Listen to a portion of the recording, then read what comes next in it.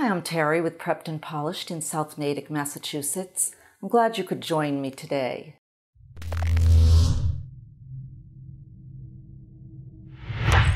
Today we're going to talk about punctuation on the ACT English section. Punctuation is an important component of the usage and mechanics part of the ACT English section. Punctuation questions involve identifying and correcting misplaced, missing, and unnecessary punctuation marks. They address not only the rules of punctuation, but also the use of punctuation to express ideas clearly. Why is punctuation tested on the ACT? Well, punctuation is a vital element of effective writing. It gives writing stop and go, so sentence parts don't collide, causing misreading, and it gives meaning. Although I'm sure that you are familiar with basic punctuation rules, there seem to be confusing punctuation rules that always confound students when they appear on tests. You don't want these to confuse you when you are taking the ACT English section, a 75-question, 45-minute test. Today, I'm going to show you how to conquer 3 of the most confusing punctuation rules by examining them in actual ACT English test questions. That way you can see the format and also learn strategies for eliminating incorrect answer choices. In case you're not familiar with the format, the ACT English section, there will be 5 passages with certain words and phrases underlined and numbered. In the right-hand column, there will be alternatives to the underlined part. You have to choose the best alternative, or if you think that the original is best, simply choose no change. Many ACT English questions test comma usage, and one of the confusing areas for students is commas with interrupters. Let's look at a rule. Use commas to set off non-restrictive elements. In plain language, those are word groups that interrupt the flow of the sentence. They're non-essential. Do not use commas to set off restrictive elements. Those are word groups that define or limit. They are essential to the meaning of the sentence. Here's a quick test if commas are needed. Remove the words between commas. And if the remaining portion of the sentence, if it's a complete sentence and the meaning's not changed, then the commas are correct. So now let's take a look at an ACT example that tests the need for a comma before and after a descriptive phrase. Is it essential or non-essential? I went to the library every night, smuggling in large cups of coffee to keep me awake, and stayed until closing time. Well, the descriptive phrase starting with smuggling and ending with awake could be plucked out of the sentence, and it won't affect the meaning. I went to the library every night and stayed until closing time, so it's non-essential. We need commas around that. The one before to is unnecessary. It's misplaced. Now let's look at the answer choices. No change. Well, as I said, the comma before to is misplaced, so let's get rid of A. Coffee, comma, to keep me awake. Well, that's the same as A, no change, so we can get rid of B. Coffee to keep me awake.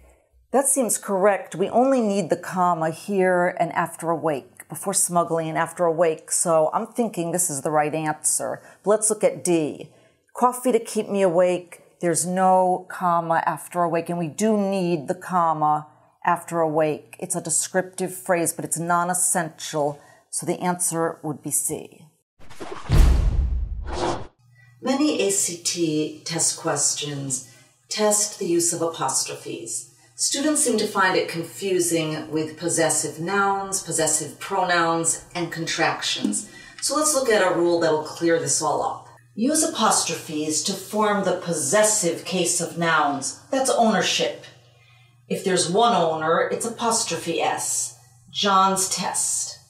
If there's more than one owner, it's S apostrophe, like 10 boys' bikes. Words that are plural without adding an S form the possessive by adding apostrophe S, like women's apostrophe S, people's apostrophe S, children's apostrophe S. We also use an apostrophe, of course, to indicate a missing letter in a contraction.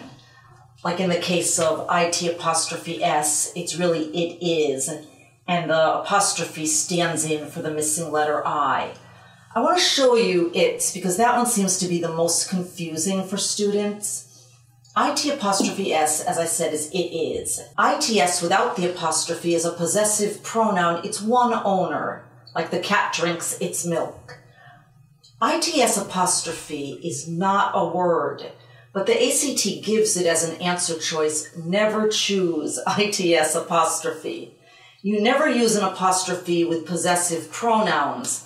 For example, IT apostrophe S, no apostrophe, hers, no apostrophe, yours, no apostrophe. Now we're going to look at an example on an actual ACT test that highlights this rule. The moon is closer to the earth when full, so its gravitational pull is stronger. If you're not sure whether to use a contraction here or a possessive pronoun, simply test it out by putting it is into the sentence. The moon is closer to the earth when full, so it is gravitational pull is stronger. That makes no sense, so we need the possessive pronoun. Let's look at the answer choices. Let's start on the bottom this time. So ITS apostrophe, I told you never to choose that one, so let's get rid of it. IT apostrophe S is a contraction for it is, and we just said that made no sense. Ones is a little tricky, but we're referring to moon. The moon is the antecedent. We don't want to say so one's gravitational pull, so let's get rid of that. And no change, we do want to use the possessive pronoun its that refers to the moon, so A would be the correct answer, no change. Many ACT questions test semicolon usage, and students are often confused about using semicolons with commas. Let's look at a rule. A semicolon is used between items in a series when one or more items include commas. Here's an interesting sentence to illustrate this rule.